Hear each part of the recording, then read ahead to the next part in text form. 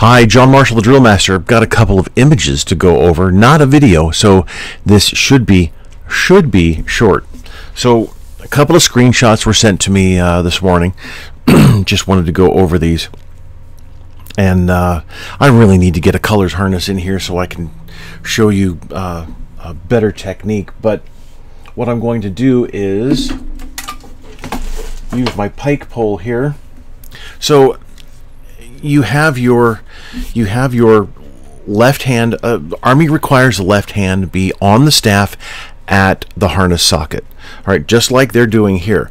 However, what they're doing, if you can see here, their thumb there, that's better, darker background there.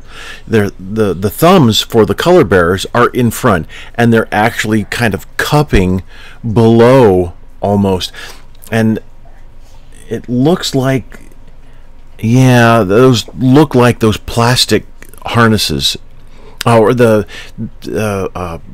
straps are cloth, but the frame, it looks like a kind of a shield, and then there's a plastic cup there, and those are and this is no disrespect meant to the team or whoever bought it. They're junk, quite frankly. They're absolute junk. Can't stand them. Absolutely can't stand those harnesses.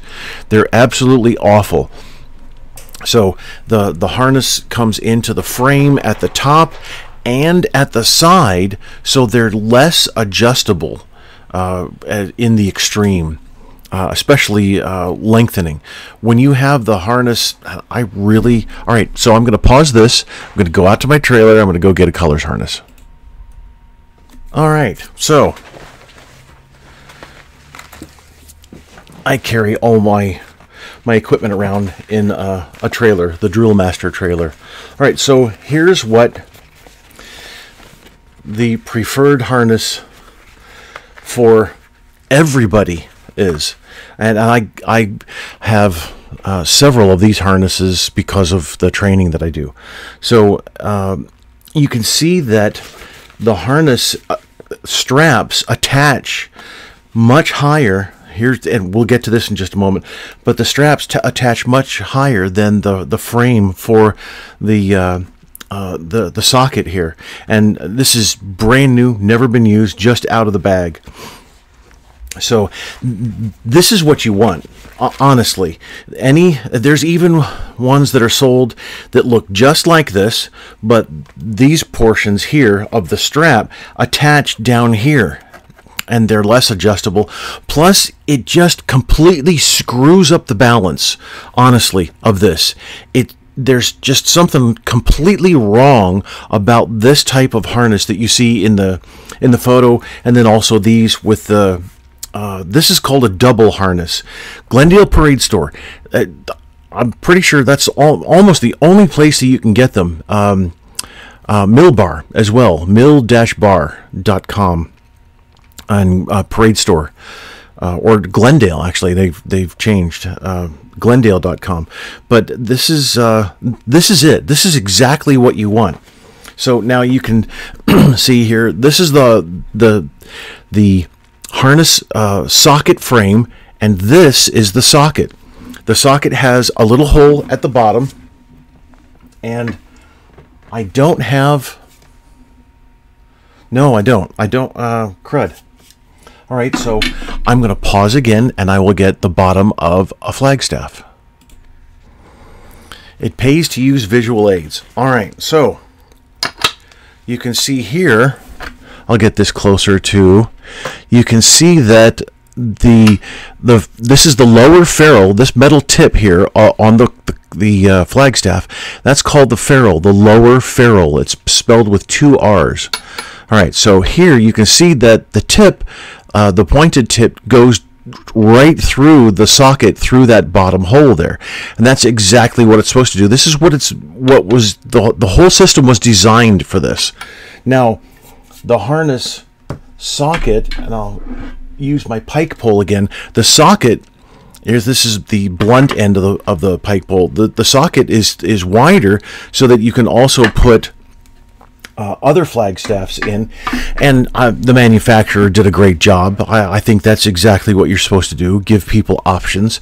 However, using those brown staffs with the blunt end here, just like this, those aren't the authorized flagstaffs. Only these flagstaffs, light ash wood, silver metal, they're the only ones authorized.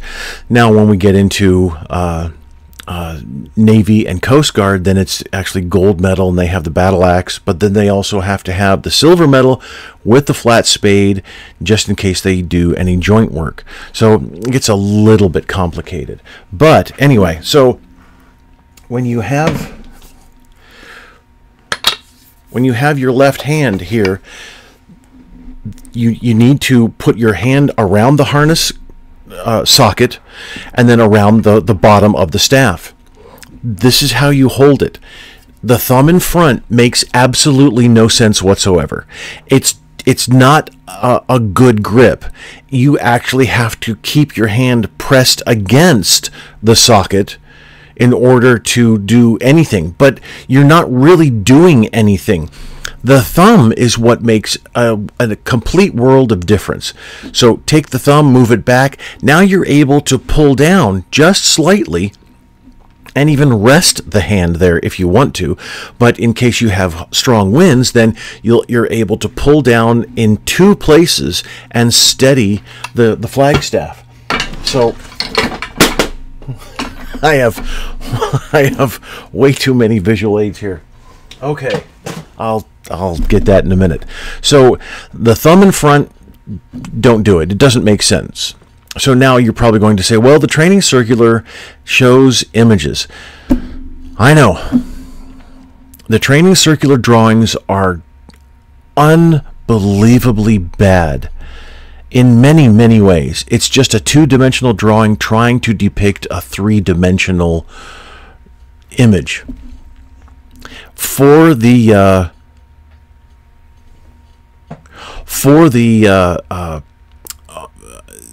image that shows carry, where these cadets are, the color bearers here, for the image that shows carry, you see I think it's the thumb in front. But then when you see present, the thumb in the drawing, the thumb looks like it's behind. So are you supposed to switch your thumb? That doesn't make any sense at all. What makes sense is to grab the staff with the thumb behind, and then all the time, whether you're at present, whether you're at carry, it doesn't matter, honestly. The thumb behind is the proper grip. Now, I know the colors are cased here. The team is going through the motions. They're rehearsing, and that's fine.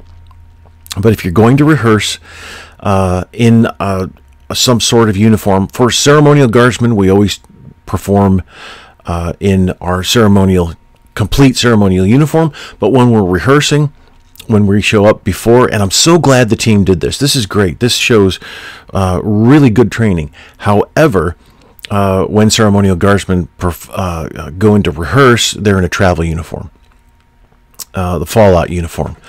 And that's just the lightweight jacket. Regardless of the time of year, it's still always the lightweight jacket. And that probably would have been a better option if you do have the lightweight jacket. But if you don't, then take the blouse off and just go through, because you've got one guard with the ascot and one guard with the belt. You've got a mixture here of uniform items, and it really doesn't communicate well to everybody who might be around. You know, there's people setting up. It looks like a graduation ceremony here, so you really should be all uniform all the time. But I'm really happy that the team is practicing here. That's great. So technique here, you can see the right rifle guard is doing this. Not even So the left rifle guard has that nice circle, got the split there with the index finger and the middle finger, but everything else, the spacing is nice. It's a little bit wide, but at least it's consistent, and that's fine. That's okay. Usually color guards are going to be at close interval. Now, if you came in column formation and then turned to the left, you probably don't know the technique of smushing up together, which is something for another video. All right, so then let's get to the other image. I'm guessing this is the same school, same color guard. It looks like it with the ascots there. So you have, going back to the other, it looks like maybe that might be a belt buckle in there. Just maybe might be a belt buckle, but I'm not exactly sure. So, but then looking here, you have color bearers without a belt buckle or a belt, and then guards with the belt. And it looks like the guards are wearing their web belt over, not above, but over the uniform belt. So the uniform belt's here, and then they're wearing the web belt just like this instead of like this. So when you have a blouse on, and I know many people call the uniform top here a jacket. It's technically not a jacket. A jacket is worn for inclement weather, whether it's colder or wetter outside. There's the rain jacket, a cold weather jacket. Here, this is technically a blouse. A blouse is a top garment that doesn't get tucked in. So when you wear the blouse, though, you don't wear the belt where you wear your uniform belt. So the uniform belt is in the, and actually many times I never wore a uniform belt when I was in my ceremonials, or even actually in my blues uniform, because I didn't want that bump there of the belt buckle. And you can turn the belt over to the side so that the belt buckle is kind of under the right rib cage, or right part of the rib cage. But here, the belt is supposed to be worn over the bottom button, between the bottom two buttons. No, over the last button. That's right. It's kind of weird to remember. The uniform with the three, the horrible Air Force uniform with the three buttons, you wear it in between. I think. Golly. So anyway, here at the belts are the two belts that the guards are wearing. Actually, everybody needs to wear a belt. So the belts that the guards are wearing, they're below all of the uniform buttons here on the blouse, and that's not the proper wear. And I do have posts on social media about belts, and I go over it in a couple of my books as well. So I actually have to spin myself back up on that, and I actually didn't know I'd be talking about belts today.